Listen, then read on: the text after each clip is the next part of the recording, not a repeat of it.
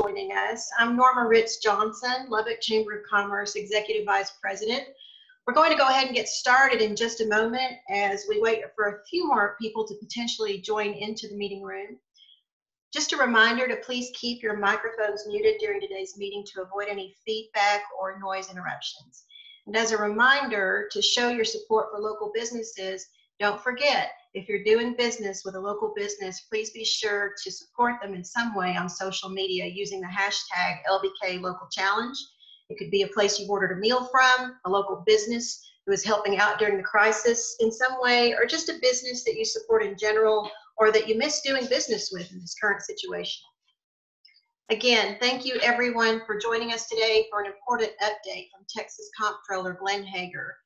We may have time after the Comptroller has concluded for a few questions that have been both submitted in advance, but also if you have a question that comes up, please type any questions in the Zoom chat function, and if we can't get to them, we'll be sure to forward those to his staff or to our state legislative staff.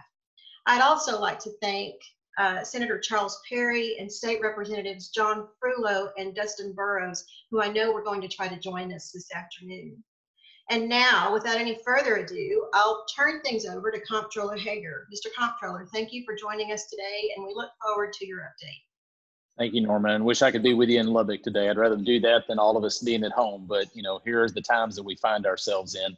Well, I'll just start with a couple of obviously kind of introductory remarks, and then happy to answer any kind of question. I know that we've got some submitted questions, and then it opened up to questions if we have time for everyone else.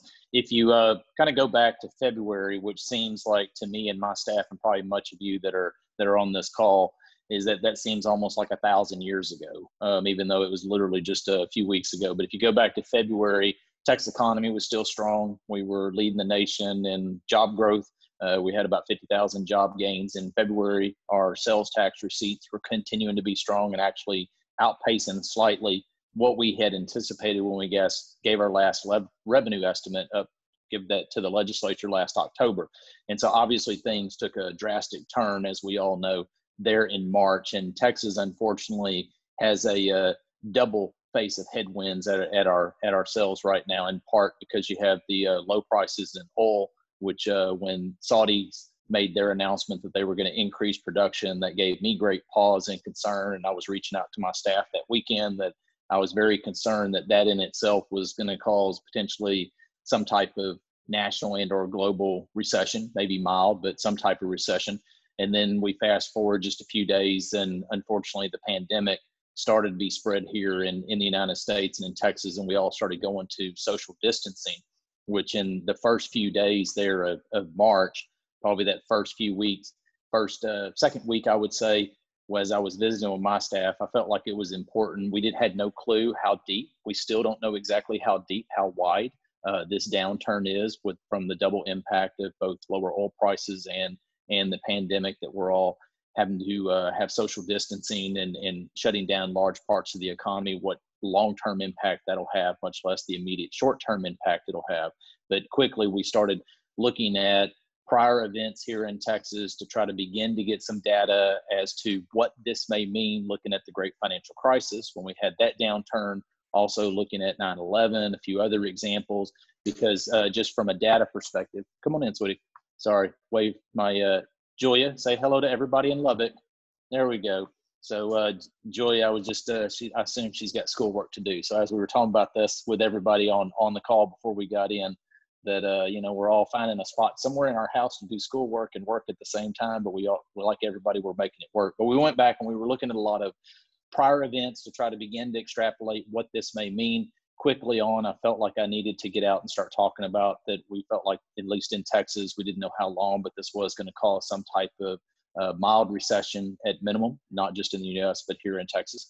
Say, for example, once we got into March, obviously a lot of restaurants, whether it's hotels, significant downturns in unemployment numbers that started to increase. We've seen obviously records unfortunately shattered. So many lives have been turned upside down. If you look at the state revenues, I've been asked pretty much over and over is, what is this going to do to the current budget cycle? And I said very early on, I wanted to lay a couple markers down. One, Texas started into this with a very healthy economy. We have a large economic stabilization fund balance, or what's called the rainy day fund balance right now, that has a little over $10 billion. There's some dollars that were appropriated by the legislature that haven't been drawn down by agencies. Most of those are either to our state supported living centers or dollars that were going in response to Hurricane Harvey for institutions of higher education that were impacted, as well as different state agencies. So those dollars are yet to be drawn down. We will have some more money that is put into that fund based off of our severance tax collections. And obviously what we estimated would go in there is going to be slightly less with these record low numbers that we're seeing in oil prices. And so therefore, in short, we think that when the legislature comes back into session in January, they'll probably have about $8.5 billion in that fund, which gives us a lot of flexibility from a cash flow perspective in the Treasury. So, you know, what I keep telling people, I have several people that ask me, do we need to come in a legislative special session? The answer is no. From my vantage point, one, I don't think they're going to agree to anything in a short 30-day session. Number two, they don't need to be together because of social distancing. And number three, most importantly, the state can cash flow. I've been on calls with many other treasurers. We're on a weekly call, if not more. And you know, the situation in other states is much more severe because they're trying to figure out how do they cash flow during this time period where Texas is able to. But it is gonna have a significant impact. I've said, you know, also that I will give a revised revenue estimate later this summer, probably in July. And I had a state senator call me just the other day and said, Glenn, why are you waiting till July? And the simple answer is the collections that we are having right now on the 20th of this month of April, those are for the sales tax collections that came in during the month of March. And as you recall, we really didn't go to social distancing in Texas until around the 14th of March. So therefore, what I'm collecting this month really only gives a part snapshot into what started to begin to happen in the economy last month. So the collections that are occurring right now in April will come in starting in May the 20th, running through the rest of that month. And so therefore, that'll give us a little bit better glimpse. And I would really like to make sure that we have at least a foundational level of better data to be able to say what we think is happening here immediately and how that impacts the current biennium budget, which runs through, as you may recall, through August of next year. I had a legislator text me the other day and said, what is this going to impact to the budget next cycle? Well, first I said, I've got to be able to figure out what is this doing to this current budget, because that is the base for the estimate that I will give the legislature in January of next year. And so until we get some real good data, I don't want to be putting a back of the envelope revenue number out there. However, we do know that it will be adjusted downward in the terms of billions of dollars. But with that, have in perspective that the state budget on a given year with our federal and our state dollars, about 1/3 is federal dollars, 2/3 is state dollars. It's about $126 billion. And the reason I talk a lot about sales tax over and over again, even though local entities may talk about more about property taxes and sales taxes, at least in the state of Texas, of the 2/3 portion that is state money, obviously tax collections is the largest portion of that.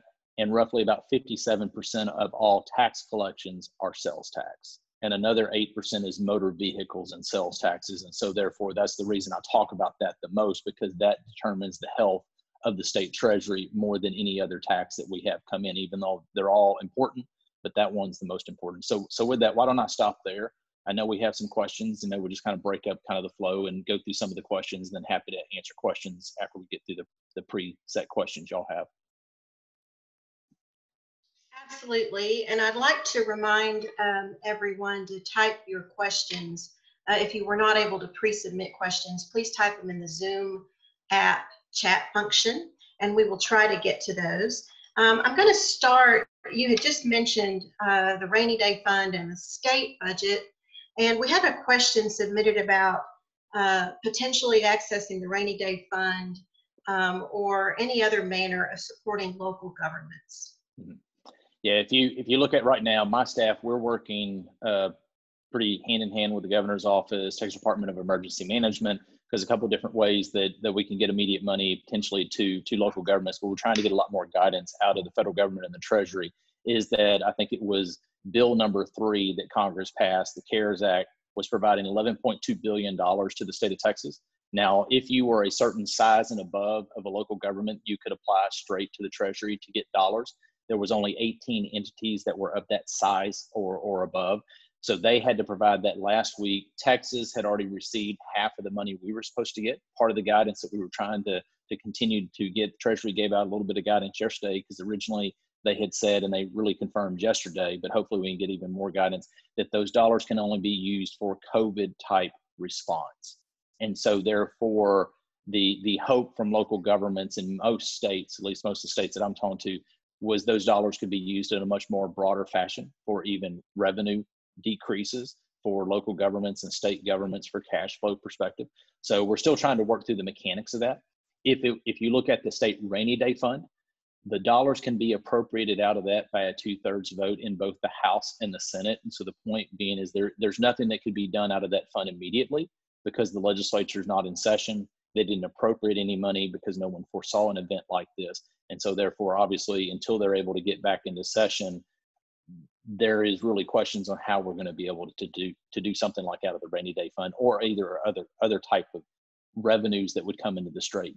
And then lastly, there is the municipal program, the MLF, that the Fed has announced.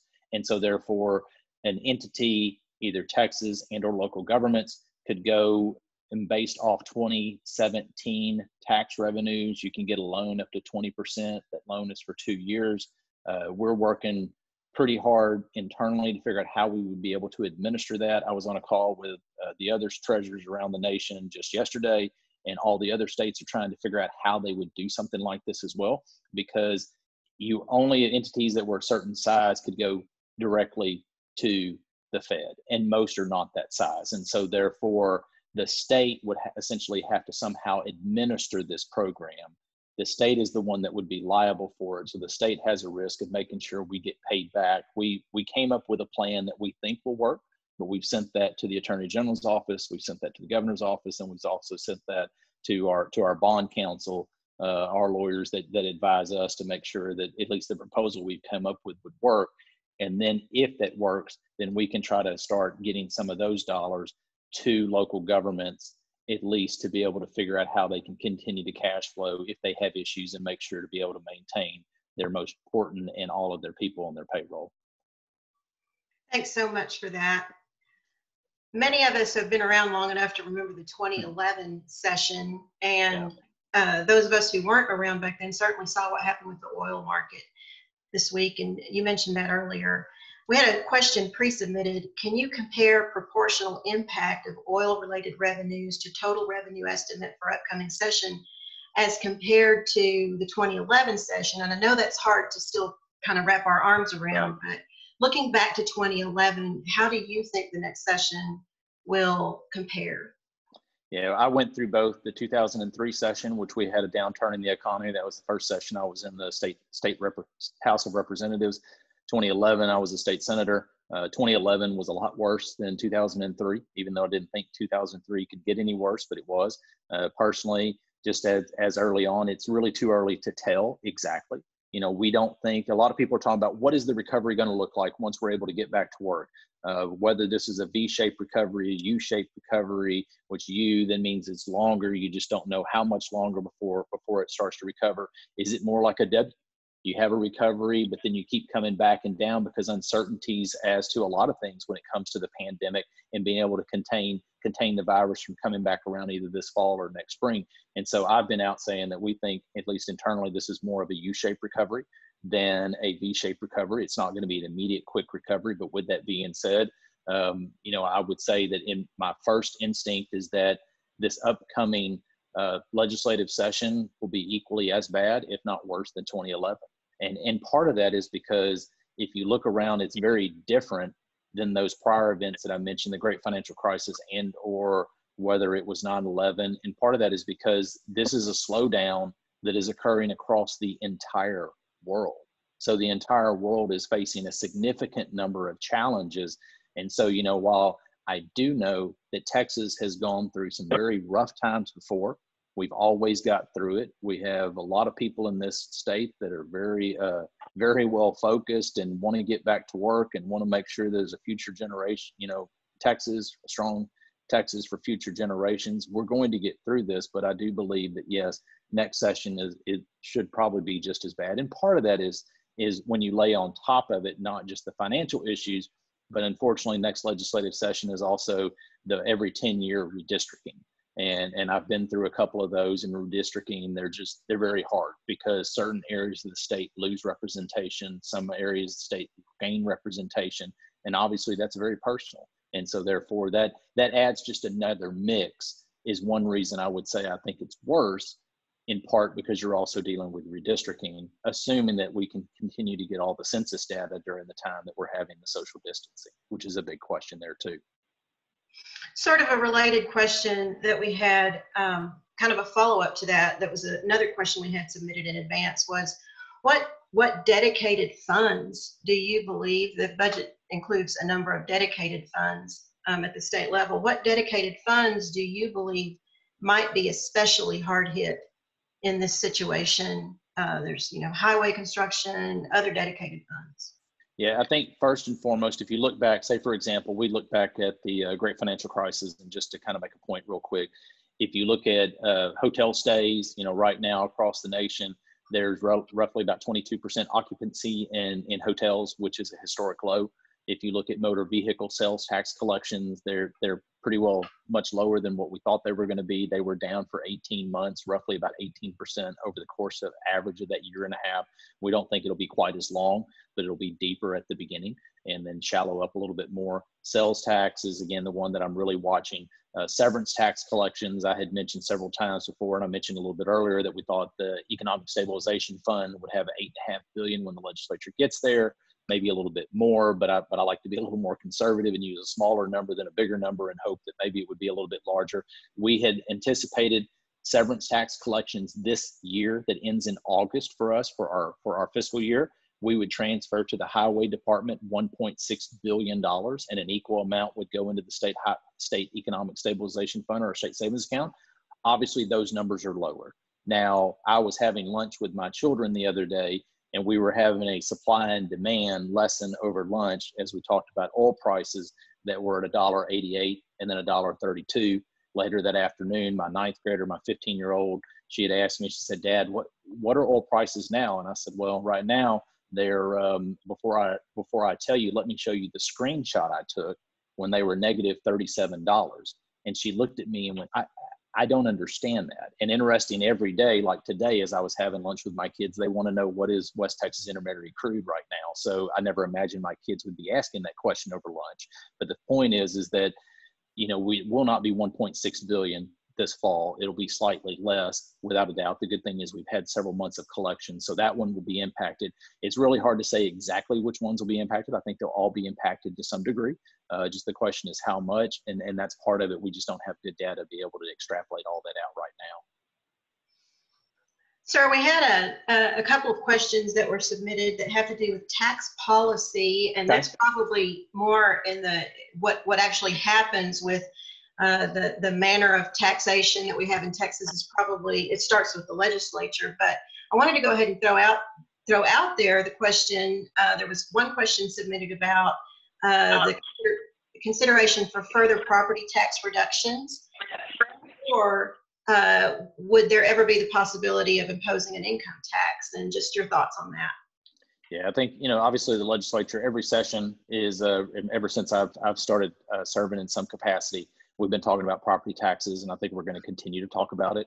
In part, right now, the demographics are going to change, but across the state of Texas, when you roughly every day when we wake up, and it's just hard to fathom this number, which I challenge people at almost every speech to think about, every morning when you wake up in this state, there's roughly another 1,000 to 1,200 people every day, every single day in the state of Texas. And so that you may say, well, that's not necessarily in Lubbock or the surrounding communities, and I understand that. However, when you're growing that much, that puts a lot of pressure in our property tax system, or people wanting to buy properties even in rural areas, which we've seen, really increase over the course of the last 10 years. So I think that's one reason the legislature took significant steps last session to put more money into public education, but it's also continued to try to compress property tax rates on the ISD side of it.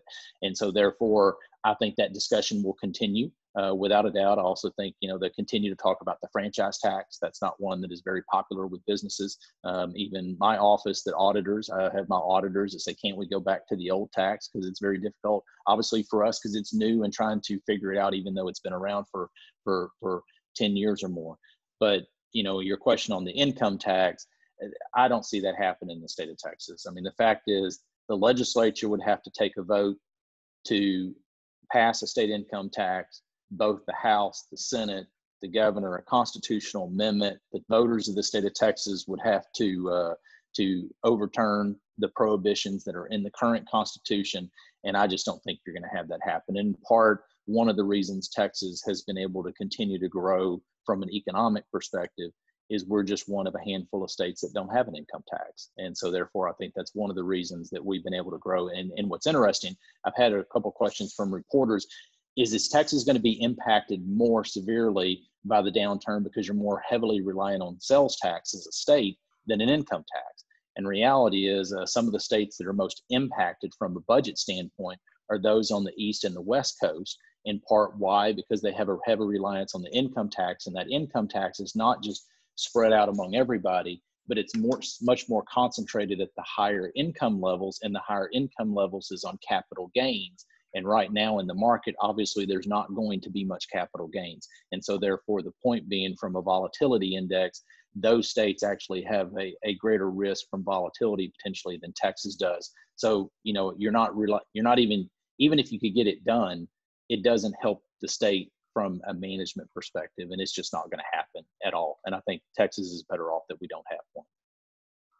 Thank you for that. So when the COVID-19 crisis first started and the social distancing started in Texas, the Comptroller's office did put out some small business relief in the form of sales tax remittance relief, et cetera. What other measures has your office implemented to address this with small businesses? Yeah, real quick, if you don't mind, I'd like to be able to make sure everybody understands kind of what the constraints we've had on the sales tax is. Immediately, obviously, a lot of businesses were having significant issues on being able to retain their employees, cash flow perspectives. So the question became, can you just say for one industry or the other that you don't have to pay your sales tax, which, as we all know, sales tax is collected from us, the people, held in trust by that business, and then remitted the month later to the state of Texas. And then on top of that, I collect the local portion, and there's 1,633 local jurisdictions across the state of Texas that get some form of sales tax. And so therefore, it is equally difficult for me to make a policy that impacts over 1,600 local jurisdictions. So when the governor has a disaster declaration, then we can postpone the timing of the payments of those sales tax for up to 90 days. But again, that has to apply for everybody impacted. And so obviously the entire state of Texas is a disasters area. And so we felt like the most prudent way was to encourage businesses to file your paperwork, to file your taxes if you're able to. And then if you're not able to, work with us on a case-by-case basis. And if you have a history that you didn't pay during the good times, you're probably not a very good candidate to be able to have a deferral during this time. But if you've been, very timely before, then we'll work with you. And we've worked with several businesses, and I think we've had about 4,500 payout agreements right now. And so we're also trying to do the same thing with other type of taxes. But again, we're trying to make sure that we do it in a manner that is fair across the board to everybody, because what we do not need to be doing is picking winners and losers and treating one industry sector different than another industry sector. Thanks for that.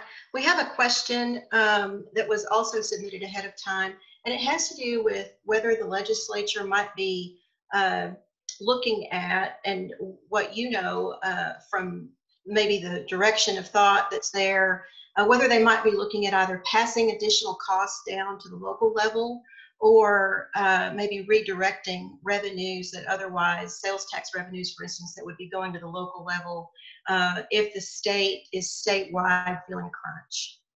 Yeah, obviously, I'm not sure what the legislature, what 181 members of the legislature may be thinking. I learned a long time ago, bear in mind, any thought that's out there, one of them is going to have that thought. So, but with that said, I find it pretty hard that the state of Texas would try to actually take a halt and take over local government dollars, because local governments are going to have very significant potential issues depending on the region, depending on the portion of the state of Texas, from the issues that we're dealing with right now. So I would find it hard to imagine that, you know, the state would try to take over some of those dollars from local communities.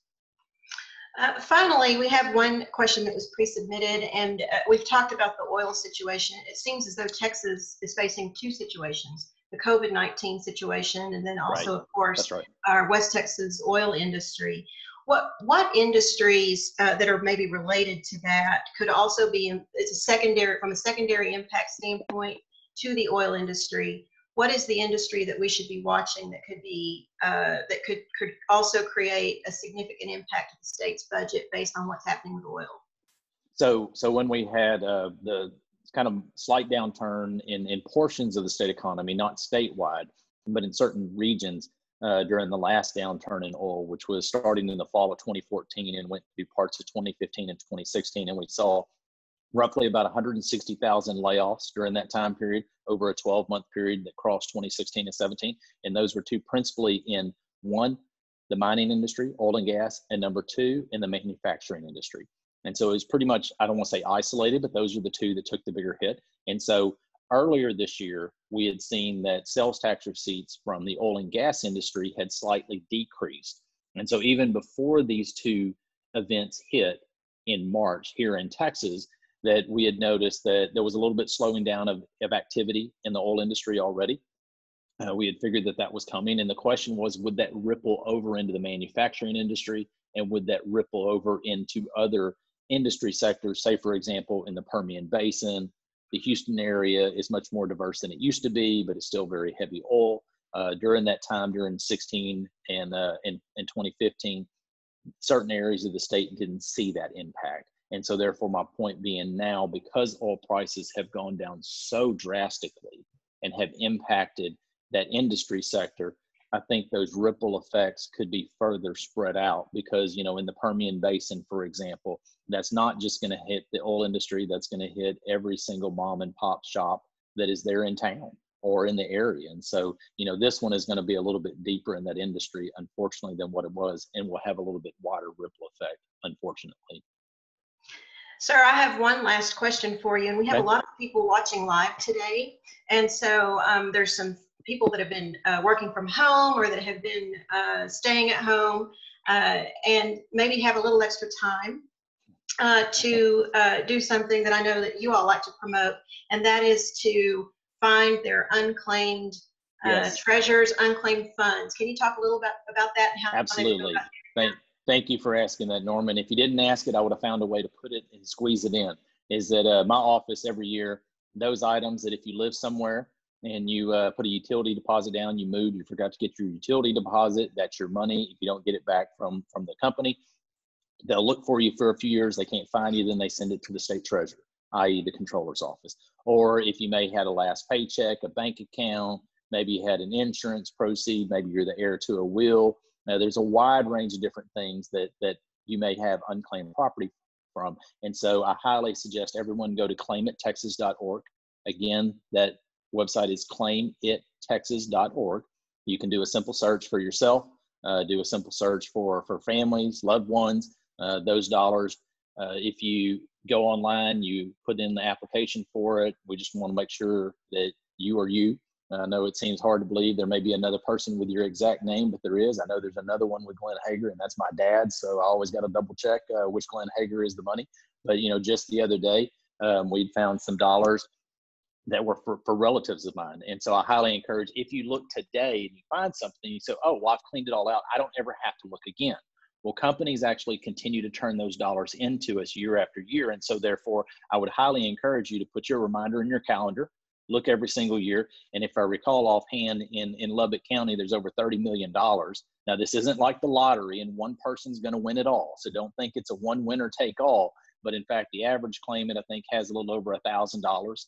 Not everybody has $1,000, but it's an easy process to go through. And roughly in about 45 to 60 days, we'll put a check in the mail to you for your property. So I highly encourage everybody to go to claimittexas.org, and you'll be able to claim your property. And just, yeah, exactly. So in the city of Lubbock, There's about 400,000 properties for $31 million, and in Lubbock County, it's a little almost $34 million in unclaimed property that we are waiting for you to come to find us, and we can send you your money. Well, I'm not going to keep everyone for too much longer because I know everyone's dying to get off the call and maybe go to claimittexas.org. But I want to thank you, Mr. Comptroller, for joining us today. Yep. I also want to remind everyone that this week we launched our displaced job resources for displaced workers and small business recovery resource site, inthistogetherlbk.com. Be sure to visit that or send someone that might need some of those resources to that site. We certainly encourage you to do that. Please don't hesitate to reach out to the Chamber with any questions, concerns, or needs that you might have. And thanks again to Comptroller Hegar and his staff for helping to make this visit possible today. Have a good afternoon. Thank you.